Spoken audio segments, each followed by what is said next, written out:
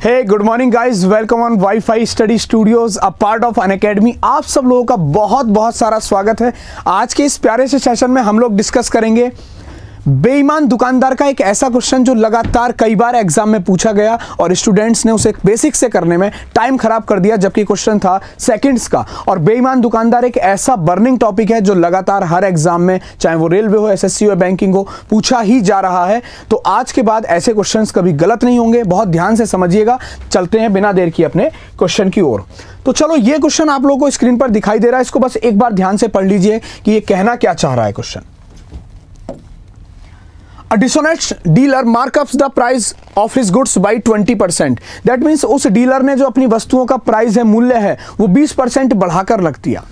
And gives a discount of 10% to his customer, और अपने ग्राहकों को 10% की छूट भी दी।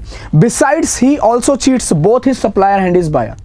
इसी के साथ वो क्या करता है, जिससे माल खरीद के ला रहा है, सामान खरीद के ला रहा है, उसके साथ भी, और अपने जिसको बेच रहा है उसके साथ भी, सप्लायर और बायर के साथ, दोनों के साथ 100 ग्राम की चोरी करता है। कब चोरी करता है? जब वो 1 किलोग्राम खरीदता है और 1 किलोग्राम बेचता है।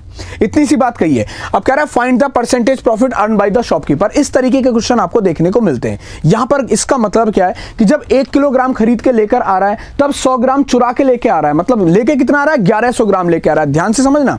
और जब 1 किलोग्राम बेचने की बात करता है, तब भी 100 ग्राम चुरा लेता है। दैट मींस 900 ग्राम ही वो देता है। क्लियर है इतनी बात?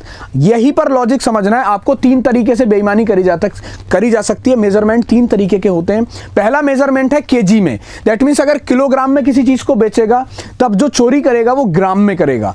अगर वो बात करेगा लीटर में, तो अगर लीटर में वो चोरी करेगा तो मिलीमीटर में मेजर करी जाएगी चोरी। ठीक है, मिलीलीटर में, एमएल में।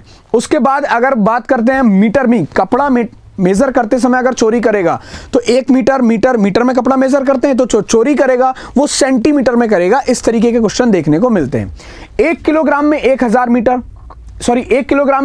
ग्राम, 1 मीटर में 100 सेंटीमीटर और 1 लीटर में 1000 ml। बस यही ध्यान रखना है हमें कि अगर केजी की बात है तो 1000 मानना है, लीटर की बात है तो 1000 मानना है, मीटर की बात है तो 100 मानना है, क्योंकि सेंटीमीटर है। क्या मानना है? 100। तो 100 मानना क्या है? Cost price. यहां पर बात किस में हो रही है? केजी में बात हो रही है, क्योंकि 100 ग्राम्स, तो बात चल रही है केजी में। तो हमने ये मान लिया अपने पास से कि 1000 ग्राम। देखो, आज के बाद गलत नहीं होगा, ध्यान से समझ लेना। 1000 ग्राम का जो कॉस्ट प्राइस है, वो कॉस्ट प्राइस है 1000 रुपए, ऐसा हमने मान लिया। क्लियर? मगर जब वो 1000 ग्राम खरीद के लेकर आ रहा है, जैसे ऐसे क्वेश्चन बोला, अब उसने 20% बढ़ा के लिख दिया। पहले तो यही बोला है, उसने प्राइस कितना लिख दिया? 1200 रुपए लिख दिया। Got it? 1200 रुपए प्राइस लिखने के बाद 10% का डिस्काउंट दे रहा है। तो 10% का डिस्काउंट देगा तो 1200 का 10% 120, तो 1080 रुपए में बेचेगा, नहीं बेचेगा 1 किलो। ये कॉस्ट प्राइस है और ये इसका सेलिंग प्राइस मिल गया। अब देखना ध्यान से। अब वो कह रहा है कि उसने खरीदते और बेचते समय 100 ग्राम की कर ली चोरी। 100 ग्राम की चोरी खरीदते समय करी, इसका मतलब है 1000 रुपए तो उसने 1000 ही दिए, मगर खरीद के कितना लेके आया है? 1100 ग्राम खरीद के लेकर आया है, क्योंकि 100 ग्राम की चोरी भी कर ली। Got it? खरीद के कितना लेकर आया? 1100 ग्राम। तो इस वाली बात को मैं यहां पर बस लिख दे रहा हूं कि उसने 100 ग्राम नहीं खरीदा है, उसने जो खरीदा है वो 1100 ग्राम खरीदा है। कितना खरीदा है? 1100 ग्राम खरीदा है।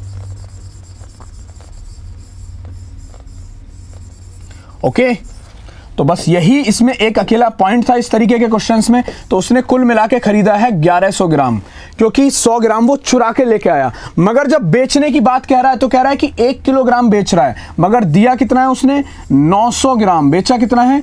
900 ग्राम। तो देखो, यहां से 900 ग्राम का प्राइस पता चला कितना? 1080 रुपए। Got it? 900 ग्राम की वैल्यू 1080 है, मगर उसके पास टोटल क्वांटिटी कितनी थी? 1100 ग्राम थी या नहीं थी? तो बस 900 की वैल्यू अगर 1080 है, तो 1100 की वैल्यू कितनी हो जाएगी? x 20 से 20 कैंसिल, 9 से 120 टाइम्स, और इसका मल्टीप्लाई करोगे तो x की वैल्यू आ गई 1320। ये मिल गया सेलिंग प्राइस। 1000 रुपए का खरीदा था, इन्वेस्टमेंट हमेशा 1000 ही रहेगा अगर बात केजी में है तो, और बेच दिया 1320 रुपए में। कितने परसेंट प्रॉफिट आया? प्रॉफिट मिल गया हमें 32%। कितने परसेंट? 32%। ये करने की जरूरत थी बस। ये अप्रोच फॉलो करोगे, अगर आप केजी में मेजरमेंट करोगे 1000 मान लेना, उसके बाद अगर लीटर में मेजरमेंट करोगे तो आप कितना मान लेना, 1000 मान लेना, क्योंकि ml में चोरी हो जाएगी। और अगर आप मीटर की बात करते हैं तो आप मान लेना 100, क्योंकि 100 सेंटीमीटर बनाता है 1 मीटर। तो इस तरीके के क्वेश्चन गलत करके मत आना कहीं से कहीं तक भी। मुझे ये जरूर बता देना कि आपको ये तरीका कैसा लगा और मैं नए किस टॉपिक पर क्वेश्चन लेकर आऊं। ये सारी चीजें आप मुझे कमेंट बॉक्स में बता देना, जिससे कि आप लोगों को मैं और नई से नई चीजें देता चला जाऊं। अच्छा, एक और इंपॉर्टेंट चीज आप लोगों के लिए, सबसे बड़ी बात यह है कि किस टॉपिक में आप लोगों को दिक्कत होती है, ये मुझे कमेंट बॉक्स में अगर आप बताएंगे तो मैं आप लोगों को नई से नई चीजें प्रोवाइड करा पाऊंगा। चलिए, मेरा एक SBI क्लर्क का बैच है, 8000 से ज्यादा वैकेंसी है अनअकैडमी प्लस पर, जिसमें हाई लेवल कंटेंट के साथ साथ अपडेटेड क्वेश्चंस और डाउट सेशंस मैं आप लोगों को कराऊंगा। और ये जो बैच है वो 10 जनवरी से स्टार्ट हो चुका है। अभी 2 बेसिक क्लासेस गई हैं, बस 2 बेसिक क्लासेस गई हैं।